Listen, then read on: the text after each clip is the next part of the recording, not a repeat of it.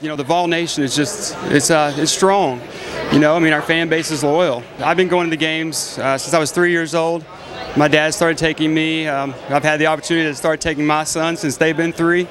So it's a family tradition to go to the games every year, tailgate with friends. I started selling hot dogs when I was in 6th grade, so I guess when I was 12 years old.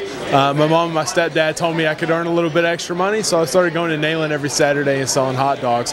I did that up until my freshman year of high school. I've been a Vol fan ever since I moved to Tennessee, which was back in 1985. So moved to Nashville. My stepdad was a UT alum, so it sort of was ingrained in me that way. Always was a fan of sports. So when I moved to Nashville, it was sort of the next thing to go to college, and Tennessee was top of my list. 6 men, set. Because there was so much hype involved when Kiffin came to town, a lot of people didn't want to repeat the process by hyping it up when, you know, we're really in uncertain times. But I believe the hype will naturally return based on the efforts and the successes that we see with Coach Dooley. You know, Southern people are, you know, avid about Southern football and SEC football, and we're a different breed, and we're loyal. When we're winning, when we're not winning, when we're struggling, they're still here, they're still supporting their team, they're still coming out, and it's more about the tradition of being together and having a good time and just having fun. You know, I mean, this is a program that's never lost 8 games in a season, yet if you told most people that Tennessee would go 6-6 this season, I think most people would take it. I think there's a realism. I think there's an understanding of the situation the program's in. Oh, as a diehard Vol fan, I expect them to win every game as always, but I'll understand if they don't. I'm very nervous going into the season. Your expectations aren't very high. You just want to enjoy them, you know, enjoy the games, watch them play. I think there's a lot of uncertainty. I think there's a lot of talent, but it's young, and I don't think there's a lot of great backup talent. And typically Tennessee has been able to plug in really talented backups if they've had issues. I don't think they have that luxury this season.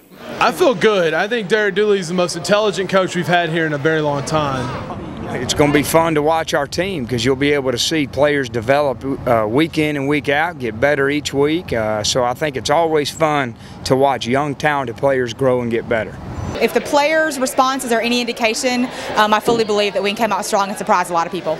My members of the Big Orange Army are ready to march to Nayland Stadium just like they do every year. They've got a closet full of orange, they're ready to put it on, and they're ready to come down here and support their teams once again. There just won't be any of the shirts that you saw last year with what's-his-name's face on them. From July and August of last year to this year, our sales are up about 51%. So, and I attribute that just to the loyal following that the great UT fans have, and the history of Hound Dogs here in Knoxville, and a better selection of merchandise. I think people are excited. I think people are using this as a way to get out and have a mini vacation instead of, you know, people have had to, you know, cut back. Well, I think the economy is the biggest thing. You know, for everybody that did not renew their season tickets this year, we called them and asked, and a lot of them said, well, it's either the economy, I can't afford it, or it's the, you know, I'm an aging fan base and I'm just too old to get up those steps in Neyland Stadium, so unfortunately I'm not able to renew my tickets. I think those are the 2 biggest things. Obviously, team performance is a factor. I kind of expect them to win 7 games. I know a lot of people have picked them to go, you know, 6-6. I don't know. I hope we can do better than everybody says we can do, but I think we'll do great. We're all ranked #1 right now, no matter what the preseason ranking says.